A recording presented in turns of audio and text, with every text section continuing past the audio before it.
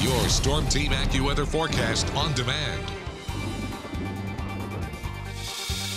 Well, we got a little action out there that will be moving into the Chattanooga area toward daybreak on Sunday. Now, this particular model is really playing up the thunderstorms here. I think it's just going to be weakening into some showers as it moves through during the morning hours. Kind of a mild start, 68 degrees.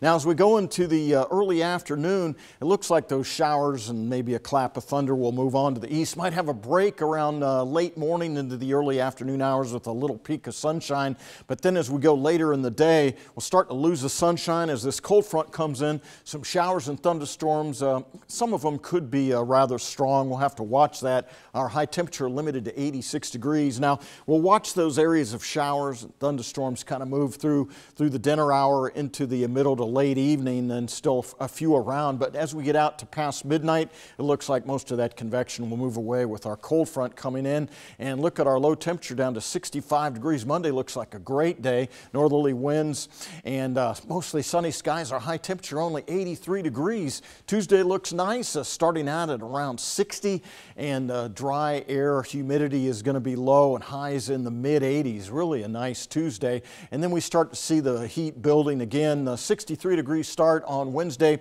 and your highs back up into the upper 80s, but it looks like mostly sunny skies. So let's look at the 7-day forecast for you then, and you see those thunderstorms today, and then look at that less humid Monday, Tuesday into Wednesday. Start to see the heat build back into the 90s, maybe a small chance for a thunderstorm as we get out of the weekend. That's your 7-day forecast. Keep it tuned to News 12 for all your news, sports, and weather.